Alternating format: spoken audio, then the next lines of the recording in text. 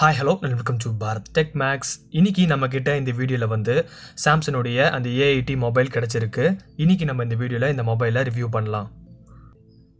And இந்த mobile பார்த்தீங்கன்னா ஒரு இந்தியன் யூனிட் கிடையாது. இது வந்து சவுதியிலேருந்து இம்போர்ட் பண்ண மொபைல். இந்த மொபைல் வந்து இந்தியாவில் எவ்வளோ ப்ரைஸ் இருக்குது அப்படின்னு பார்த்தீங்கன்னா 39,990, கிட்டத்தட்ட 40,000 ரூபா. இந்த 40,000 ரூபா ப்ரைஸ்க்கு இந்த மொபைலில் என்ன தான் ஃபீச்சர்ஸ் கொடுத்துருக்காங்க, இல்லை 40,000 ரூபாய்க்கு நம்மக்கிட்ட பட்ஜெட் இருந்ததுன்னா இந்த மொபைல் வாங்கலாமா, இல்லை ஒரு OnePlus 7 இல்லை 70 வாங்கிட்டு போயிடலாமா அப்படின்ற எல்லா டீட்டெயிலையும் வந்து கிளியராக இந்த வீடியோவில் நம்ம கவர் பண்ண போகிறோம். அண்ட் அதுக்கப்புறம் நான் மறுபடியும் சொல்கிறேன், இந்த மொபைல் வந்து ஒரு ரிவ்யூ யூனிட் கிடையாது. டெஸ்டிங் பர்பஸ்க்காக நம்மளுக்கு இந்த மொபைல் கிடைச்சிருக்கு. அதனால் மறக்காமல் இந்த வீடியோவை ஸ்கிப் பண்ணாமல் லாஸ்ட் வரையும் பாருங்கள்.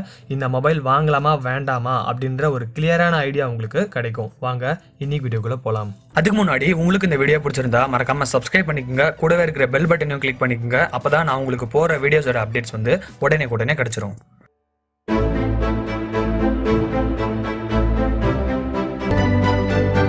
சரி, இப்போ வந்து நம்ம இந்த மொபைலை ரிவ்யூ பண்ணலாம். ரிவ்யூக்கு முன்னாடி அன்பாக்சிங் வீடியோ வந்து கவர் பண்ணோம். பட் அன்ஃபார்ச்சுனேட்லி இந்த அன்பாக்சிங் வீடியோ வந்து சரியாக கவர் பண்ண முடியல. டெஸ்டிங்காக வந்து நமக்கு ஃபோன் மட்டும் தான் கிடைச்சிது. அதனால் ஃபோன் தான் டெஸ்ட் பண்ணிட்டு இருந்தோம். இருந்தாலும் ஃபோனை வந்து அன்பாக்ஸ் பண்ணியிருக்கோம். பட் பாக்ஸில் என்னெல்லாம் இருக்குது அப்படின்றது வந்து அந்த அளவுக்கு பர்ஃபெக்டாக வீடியோவில் கவர் பண்ண முடியாதனால வந்து நான் அதை இன்க்ளூட் பண்ணல.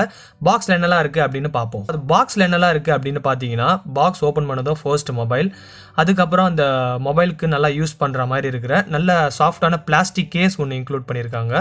அதுக்கப்புறமா பார்த்தீங்கன்னா யூசர் மேனுவல்ஸ், அப்புறம் ஒரு டைப் சி இயர்ஃபோன் கொடுத்துருக்காங்க. இந்த மொபைலில் உங்களுக்கு ஹெட்ஃபோன் ஜாக் வந்து கிடையாது. அதனால் வந்து நீங்கள் இந்த டைப் சி இயர்ஃபோனை வந்து டேரெக்டாக மொபைல் சார்ஜிங் போர்ட்டில் ப்ளக் பண்ணிவிட்டு நீங்கள் சாங்ஸ் கேட்கலாம். அதுக்கப்புறம் ஒரு 9 volt 3 amps fast charger adapter கொடுத்துருக்காங்க. அதை சப்போர்ட் பண்ணுற மாதிரி type C to type C cable கொடுத்துருக்காங்க. எப்போவும் வந்து USB type A to type C தான் வந்து கேபிள் நார்மலாக இன்க்ளூட் பண்ணுவாங்க.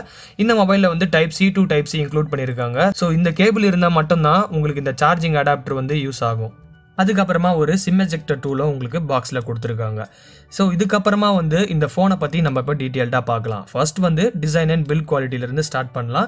பில்டு குவாலிட்டி அப்படின்னு பார்க்கும்போது இந்த ஃபோன் வந்து கிளாஸ் மெட்டீரியல் யூஸ் பண்ணி தான் பண்ணியிருக்காங்க. ஸோ ஓரளவுக்கு ப்ரீமியமான ஃபீலிங் இருக்குது. பிடிச்சி யூஸ் பண்ணுறதுக்கும் அந்த அளவுக்கு ஒரு ஹெவியான ஃபீலிங் இல்லை. வெயிட் பார்த்தீங்கன்னா டோட்டலாக 220 கிராம்ஸ் கொடுத்துருக்காங்க.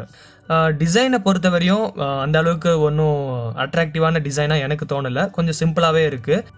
கிளாஸ் வந்து அந்த அளவுக்கு ரிஃப்ளெக்டிவாக இல்லை, கொஞ்சம் நார்மலாக இருக்குது.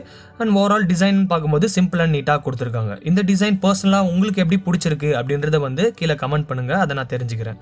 அதுக்கப்புறம் இங்கே நான் இன்னொரு சொல்ல வேண்டியது என்ன அப்படின்னு பார்த்தீங்கன்னா, நார்மலாக பார்த்தீங்கன்னா ஒரு மொபைலில் பேக் சைட் தான் வந்து நல்லா அட்ராக்டிவாக கொடுப்பாங்க. அதனால் வந்து நான் வீடியோ எடுக்கும்போது கூட வந்து மொபைலுடைய பேக் சைடு தான் வந்து ரொம்ப நேரம் வீடியோ எடுப்பேன். ஆனால் இந்த மொபைலில் பார்த்தீங்கன்னா அப்படியே ஆப்போசிட்டாக இருக்குது. இந்த மொபைலுடைய பேக் சைடை விட டிஸ்பிளே போர்ஷன் தான் பார்த்தீங்கன்னா நல்லா கொஞ்சம் அட்ராக்டிவாக இருக்குது. அதனால் வந்து நான் வீடியோ ஷூட் பண்ணும்போது கூட பார்த்தீங்கன்னா டிஸ்பிளேவை தான் அதிக நேரம் வீடியோ ஷூட் பண்ணியிருந்தேன். ஏன்னா டிஸ்பிளேவோட குவாலிட்டி அந்த அளவுக்கு நல்லா இருக்குது. இப்போ நம்ம அதை எல்லாத்தையும் வந்து பார்க்கலாம். இந்த மொபைலுடைய பட்டன் பிளேஸ்மெண்ட்ஸ் அப்படின்னு பார்க்கும்போது உங்களுக்கு ரைட் சைடில் பவர் ஆன் ஆஃப் கீ இருக்குது. லெஃப்ட் சைடில் வந்து volume up and down keys கொடுத்துருக்காங்க.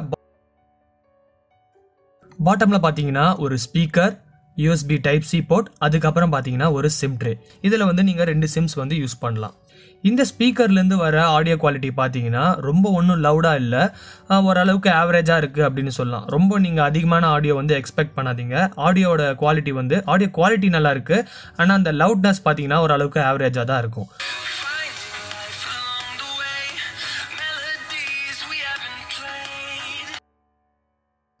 அண்ட் ஏற்கனவே சொன்ன மாதிரி உங்களுக்கு இந்த மொபைலில் வந்து ஹெட்ஃபோன் ஜாக் கிடையாது. அதனால் வந்து நீங்கள் பாக்ஸில் கொடுத்துருக்க இந்த டைப் சி இயர்ஃபோனை வந்து யூஸ் பண்ணலாம். அண்ட் அதே மாதிரி வந்து இதில் ஃபிங்கர் பிரிண்ட் சென்சார் பார்த்தீங்கன்னா உங்களுக்கு ஃபிசிக்கலாக இருக்காது. இன்டிஸ்பிளே ஃபிங்கர் பிரிண்ட் சென்சார் வந்து கொடுத்துருக்காங்க. அந்த ஃபிங்கர் பிரிண்ட் சென்சார் வந்து யூஸ் பண்ண வரையும் நல்லா ஃபாஸ்ட்டாகவே அன்லாக் பண்ணிச்சு, எந்த ஒரு ப்ராப்ளமும் கிடையாது. இப்போ நம்ம இந்த மொபைலுடைய டிஸ்பிளே பாட்டுக்கு வருவோம். டிஸ்பிளே அப்படின்னு இந்த மொபைலில் பார்க்கும்போது உங்களுக்கு இந்த மொபைலில் 6.7 இன்ச் சாம்சங்குடைய சூப்பர் AMOLED டிஸ்பிளே வந்து யூஸ் பண்ணியிருக்காங்க. இதோடைய ரெசல்யூஷன் அப்படின்னு பார்க்கும்போது ஃபுல் HD+ ரெசல்யூஷன். ஸோ நான் யூஸ் பண்ணி இந்த மொபைலை டெஸ்ட் பண்ணதில் இந்த மொபைலுடைய டிஸ்பிளே பார்த்தீங்கன்னா எந்த ஒரு குறையும் சொல்ல முடியாது. அந்த அளவுக்கு வந்து சூப்பராக கொடுத்துருக்காங்க. ஸோ இதோடைய சாம்சங்குடைய டிஸ்பிளே அப்படின்றதுனால வந்து ஜென்ரலாக வந்து சாம்சங் வந்து டிஸ்பிளேஸ் நல்லாவே கொடுப்பாங்க. அந்த வகையில் இந்த மொபைல்லையும் டிஸ்பிளே வந்து ஒரு பெரிய ப்ளஸ் பாயிண்ட் அப்படின்னு சொல்லலாம். என்னதான் வந்து மற்ற மொபைலில் AMOLED டிஸ்பிளே கொடுத்தாலும் சாம்சங்குடைய இந்த சூப்பர் AMOLED டிஸ்பிளே பார்த்தீங்கன்னா கொஞ்சம் நல்லாவே இருக்கும் அப்படின்னு சொல்லலாம். அந்த வகையில் வந்து இந்த டிஸ்பிளேவும் பார்த்தீங்கன்னா ரொம்பவே சூப்பராக இருக்குது. அதிலிருந்து வர அந்த கலர் ரிப்ரொடக்ஷனாக இருக்கட்டும், அந்த பிக்சரோடைய குவாலிட்டியாக இருக்கட்டும், அந்த பிளாக்காக இருக்கட்டும், எல்லாமே வந்து நல்லா இருக்குது. அண்ட் ஒரு மூவிஸ் பார்க்குறதுக்கோ இல்லை வீடியோ சாங்ஸ் பார்க்குறதுக்கோ ஒரு பர்ஃபெக்டான டிஸ்பிளே. இப்போ நீங்கள் ரொம்ப நேரம் மூவிஸ் பார்க்கணும் அப்படின்னு நினைக்கிறீங்கன்னா அதுக்கான ஒரு பர்ஃபெக்டான டிஸ்பிளே பார்த்தீங்கன்னா இந்த மொபைலில் இருக்குது. டிஸ்பிளே பார்த்தாச்சு, ஓகே, டிஸ்பிளே வந்து நல்லா இருக்குது. அதுக்கப்புறம் இதில் பேட்டரி அப்படின்னு பார்த்தீங்கன்னா உங்களுக்கு 3700 mAh பேட்டரி கொடுத்துருக்காங்க. பேட்டரி லைஃப் வந்து நீங்கள் ரொம்ப பெருசாக எக்ஸ்பெக்ட் பண்ண முடியாது. ஓரளவுக்கு டீசெண்டான பேட்டரி லைஃப் உங்களுக்கு இருக்குது. ஒன் டே அப்படின்றது வந்து உங்களுக்கு ஓரளவுக்கு தாங்கும். என்னதான் நீங்கள் ரொம்ப ஹெவி யூஸ் பண்ணால் கூட ஒன் டே ஓரளவுக்கு நீங்கள் புஷ் பண்ணலாம். அப்படியே உங்களுக்கு சார்ஜ் வந்து ஃபாஸ்ட்டாக ட்ரெயின் ஆகிட்டா கூட உங்களுக்கு இதில் பேட்டரி கெப்பாசிட்டி கம்மி, ப்ளஸ் உங்களுக்கு இதில் 9 volt 3 arms super fast charger கொடுத்துருக்காங்க. அந்த அடாப்டர் யூஸ் பண்ணி நீங்கள் இந்த மொபைலில் சார்ஜ் பண்ணும்போது ரொம்பவே குயிக்காக சார்ஜ் ஆகுது. அதனால வந்து சார்ஜிங் ஸ்பீட் வந்து நல்லா இருக்கு. பேட்டரிக்கு அடுத்து ப்ராசஸர் அப்படின்னு வரும்போது இந்த ஃபோனுக்கு வந்து ஒரு பெரிய மைனஸ் அப்படின்னு சொல்லலாம். ஏன்னா இந்த மொபைலில் பார்த்தீங்கன்னா 40,000 ப்ரைஸ் வச்சிருக்காங்க. ஆனால் ப்ராசஸர் அப்படின்னு பார்க்கும்போது ஸ்னாப்டிராகன் 730G அப்படின்ற இந்த ப்ராசஸர் தான் யூஸ் பண்ணியிருக்காங்க. இந்த ப்ராசஸர் வந்து ஒரு நல்ல ப்ராசஸர் தான், இல்லைன்னு சொல்ல. ஆனால் இந்த ப்ரைஸ்க்கு வந்து இந்த ப்ராசஸர் வந்து அவ்வளோவா வர்த்தா வந்து எனக்கு தோணல. ஏன்னா இந்த ப்ரைஸ்க்கு இதோடைய காம்படிட்டர் மொபைல் எல்லாம் பார்த்தீங்கன்னா உங்களுக்கு அட்லீஸ்ட் ஸ்னாப்டிராகன் 855 ப்ராசஸராவது யூஸ் பண்ணுறாங்க. ஸோ ஒரு ஃப்ளாக்ஷிப் ப்ராசஸர் யூஸ் பண்ணியிருந்தா நல்லா இருந்திருக்கும். மற்றபடி இந்த ஸ்னாப்டிராகன் 730G ப்ராசஸர் வந்து நல்லா தான் பெர்ஃபார்ம் பண்ணுது. இப்போ நீங்கள் ஏதாவது ஒரு ஆப் ஓப்பன் பண்ணாலோ இல்லை கேம்ஸ் ப்ளே பண்ணாலோ எல்லாமே வந்து எக்ஸ்பீரியன்ஸ் வந்து ஓரளவுக்கு நல்லா இருக்குது. நீங்கள் யூஸ் பண்ணுறதுக்கு வந்து ஃபோன் வந்து நல்லா ஸ்மூத்தாக தான் இருக்குது, எந்த ஒரு ப்ராப்ளமும் இல்லை. அங்கங்கே வந்து கொஞ்சம் டிலே வந்து நோட்டீஸ் பண்ண முடியுது, பட் அது வந்து ரொம்ப ரேராக தான் இருக்குது. இங்கே இந்த மொபைல் ஸ்மூத்தாக இருக்கிறதுக்கு இன்னொரு காரணம் அப்படின்னு பார்த்தீங்கன்னா சாஃப்ட்வேர் சைடு பார்க்கும்போது இந்த மொபைல் வந்து ஆண்ட்ராய்டு 9ல் பில்ட் பண்ணியிருக்காங்க. அதுக்கு மேலே சாம்சனுடைய One UI யூஸ் பண்ணியிருக்காங்க. சாம்சனுடைய One UI பார்த்தீங்கன்னா இப்போ ரொம்பவே நல்லா பண்ணுறாங்க. ஸோ அந்த One UI ப்ளஸ் இந்த சாம்சனுடைய டிஸ்பிளே ரெண்டு ஒன்றா சேரும்போது ஓவரால் யூசர் எக்ஸ்பீரியன்ஸ் வந்து ரொம்பவே நல்லா இருக்குது. இங்கே பெரிய ட்ராபேக் அப்படின்னு பார்த்தீங்கன்னா அந்த ப்ராசஸர் தான். ப்ராசஸர் மட்டும் கொஞ்சம் நல்லா கொடுத்துருந்தாங்கன்னா இன்னமும் ஒரு எக்ஸ்பீரியன்ஸ் நல்லாவே இருந்திருக்கும். அண்ட் அதுக்கப்புறம் இன்னொரு விஷயம் என்ன அப்படின்னு பார்த்தீங்கன்னா இந்த மொபைலில் நான் வந்து ரேண்டமாக எல்லா ஆப்பை ஓப்பன் பண்ணி யூஸ் பண்ணிட்டு இருந்தேன். அப்போ பார்த்தீங்கன்னா கால்குலேட்டர் ஆப்பை ஓப்பன் பண்ணிவிட்டு நான் வந்து ஜஸ்ட் யூஸ் பண்ணும்போது பார்த்தீங்கன்னா அதில் இருக்கிற நம்பர்ஸ் எல்லாம் கிளிக் பண்ணும்போது ரெஸ்பான்ஸ் பார்த்தீங்கன்னா கொஞ்சம் டிலே ஆகுது. இது என்ன காரணம் அப்படின்றது வந்து எனக்கு கொஞ்சம் புரியல. இன்னொரு சாம்சங் மொபைலும் நான் வாங்கி அதுலேயும் கால்குலேட்டர் ஆப்பை வந்து ஓப்பன் பண்ணி யூஸ் பண்ணி பார்த்தேன். அதுலேயும் பார்த்தீங்கன்னா கொஞ்சம் டிலே இருக்குது. இது எதனால் அப்படின்றது சரியாக புரியல. சாம்சனுடைய மொபைல்ஸே கால்குலேட்டர் ஸ்லோவாக தான் இருக்குமா இல்லை வேறு ஏதாவது டெக்னிக்கலாக ஃபால்ட் இருக்கா அப்படின்றது வந்து எனக்கு சரியாக புரியல. உங்களுக்கு ஏதாவது இதுக்கு ஆன்சர் தெரிஞ்சுதுன்னா கீழே கமெண்ட் பண்ணுங்கள், அதை நானும் தெரிஞ்சுக்கிறேன். இப்போ நம்ம இந்த மொபைலை பற்றி டிஸ்பிளே, ப்ராசஸர், பேட்டரி அப்படின்ற எல்லா விஷயத்தையும் பார்த்தாச்சு. இப்போ நம்ம இந்த மொபைலுடைய மெயினான விஷயத்துக்கு வருவோம், கேமரா ஏன் ஒரு மெயினான விஷயம் அப்படின்னு பார்த்தீங்கன்னா இந்த மொபைலில் உங்களுக்கு ரொட்டேட்டிங் கேமரா கொடுத்துருக்காங்க. அதனால் உங்களுக்கு பேக் சைடில் இருக்கிற ரியர் கேமராவும் ஒன்று தான், செல்ஃபி கேமராவும் ஒன்று தான். நீங்கள் செல்ஃபியை கிளிக் பண்ணதும் பேக்கில் இருக்கிற அந்த கேமரா பார்த்தீங்கன்னா ஒரு மோட்டரைஸ்டு மெக்கானிசம் மூலமா மேலே அப்படியே பாப் ஆகி அந்த கேமரா வந்து அப்படியே ட்விஸ்ட் ஆகும். ஸோ அது மூலமா நீங்கள் செல்ஃபீஸும் எடுத்துக்கலாம். கேமரா அப்படின்னு பார்க்கும்போது ரொம்பவே ஃபியூச்சரிஸ்டிக்காக கொடுத்துருக்காங்க. இதே மாதிரி டெக்னிக் பார்த்தீங்கன்னா ஏசூஸ் 6Z யூஸ் பண்ணியிருந்தாங்க. அதுலேயும் கேமரா பார்த்தீங்கன்னா ஒரு மாதிரி மோட்டரைஸ்டு மெக்கானிசம் தான். ஸோ இப்போ வாட்டர் ட்ராப் நாச்சிலிருந்து பாப்அப் கேமராலேருந்து இது மாதிரி டெக்னிக்லேயும் வந்து கேமராஸ் கொண்டு வர ஆரம்பிச்சிட்டாங்க.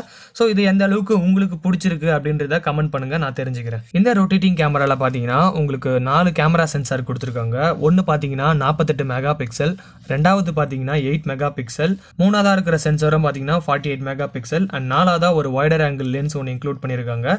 அது வந்து 8 mega pixel ultra wide lens. அதுக்கப்புறம் ஒரு எல்இடி ஃபிளாஷோ ஒன்று கொடுத்துருக்காங்க. இந்த ஒவ்வொரு சென்சாருக்கும் பார்த்தீங்கன்னா தனித்தனி யூசேஜ் இருக்குது. நீங்கள் நார்மல், வைட், அல்ட்ரா வைட் அப்படின்ற மாதிரி 3 வகையான ஷார்ட்ஸ் எடுக்கலாம். அதுக்கப்புறமா வந்து நீங்கள் லைவ் ஃபோக்கஸ் அப்படின்ற ஒரு ஆப்ஷன் வந்து சாம்சங் நீங்கள் கொடுத்துருக்காங்க. லைவ் ஃபோக்கஸ் அப்படின்றது வந்து மொபைலில் நம்ம எப்படி போர்ட்ரேட் இமேஜ் எடுக்கிறோமோ அதே மாதிரி இது வந்து போர்ட்ரேட் வீடியோ. போர்ட்ரேட்லேயே வந்து நீங்கள் வீடியோ ரெக்கார்ட் பண்ணலாம். அதுதான் வந்து லைவ் ஃபோக்கஸ் அப்படின்னு சொல்கிறாங்க. இந்த ஃபோன்ல இருந்து எடுத்த இமேஜஸோடைய சாம்பிள்ஸ் எல்லாம் நீங்களே பாருங்கள். பார்த்துட்டு எப்படி இருக்குன்றதை வந்து நீங்கள் உங்களுடைய தாட்ஸை கீழே கமெண்ட் பண்ணுங்கள்.